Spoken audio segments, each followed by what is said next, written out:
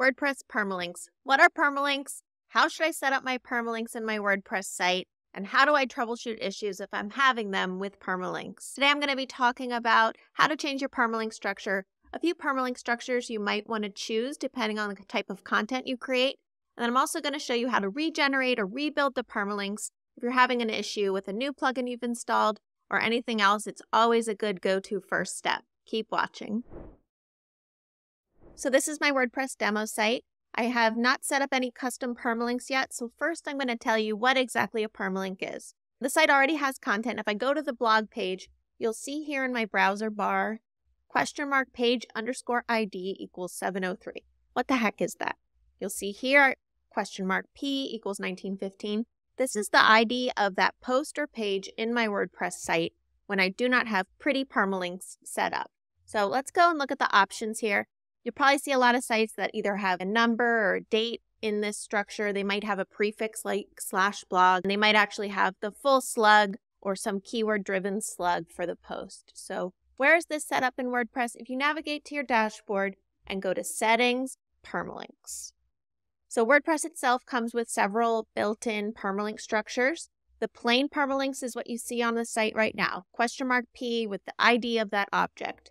You can also set it up to use the post slug like this sample post here, but prefix it with the date and name, the month name. You could have it still keep the ID of the post, but prefix it with something like archives.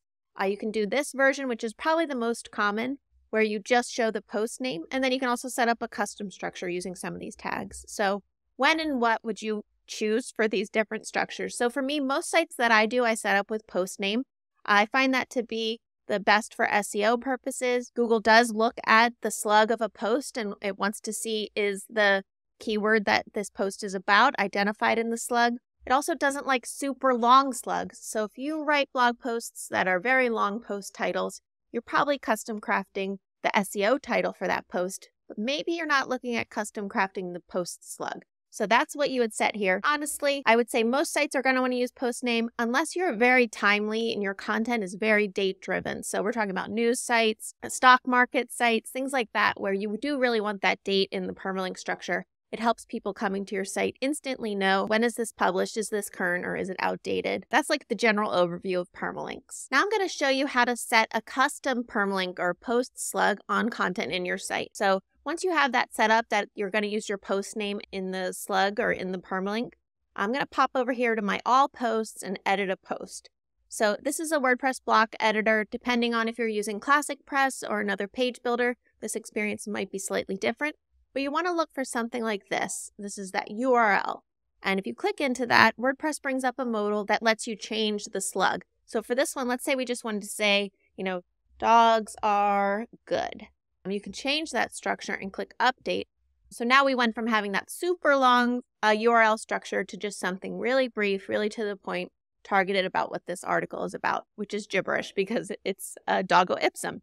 But even so on your site, that would be how you would make that edit. The last thing I want to show you in this tutorial is how to rebuild the permalinks, how to save them and regenerate them if you're having problems accessing certain content on your site that you think should be accessible. So this is a good first line attack if you've installed a new plugin that adds like a custom post type or something else in the site. I'm going to show you how to do it with our member directory add-on because that's a front-end directory that adds profile pages that does show like a structured permalink. So it's a good way to get this to trigger for the demo here. So in your WordPress site, I'm just going to install quickly and set up that directory feature. There it is, install and activate. Cool. So this relies on some pages. Let's just generate them. One for the front end page and one for the there. Okay, so let's view this directory page. Now what should happen is when I click on somebody in the directory, it should show me their profile. You'll see here that pretty permalink structure, but I'm getting a oops, that page cannot be found.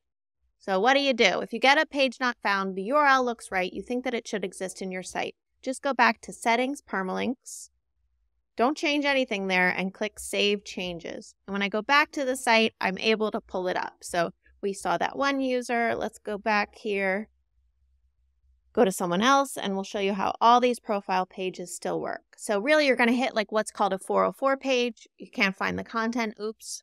Go into settings, permalinks, and save changes. That'll flush the permalinks, rebuild it for you, and often those problems resolve instantly. Thanks for watching this tutorial. It was a little broadly WordPress focused, but it does have an impact for membership sites. So we wanted to make sure that we had the best content for you about rebuilding permalinks, generating permalinks, and anything related to that for your WordPress site. I'm Kim Coleman. Have a great day. Remember to like and subscribe if you want to keep watching tutorials like this. Thanks so much.